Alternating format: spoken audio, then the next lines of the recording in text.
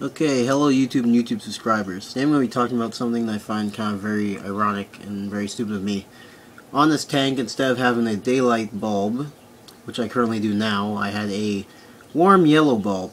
And that's probably what melted a bunch of my plants, because I was too lazy to switch the bulb from daylight 6000K from the warm yellow, which had a lower wavelength output.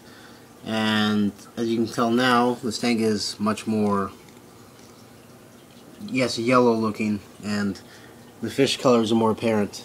So hopefully now that I'm running a warm yellow bulb instead of running the daylight bulb instead of the warm yellow bulb, hopefully all my plants will grow better. So this has been me acting kind of stupid and not switching the bulbs.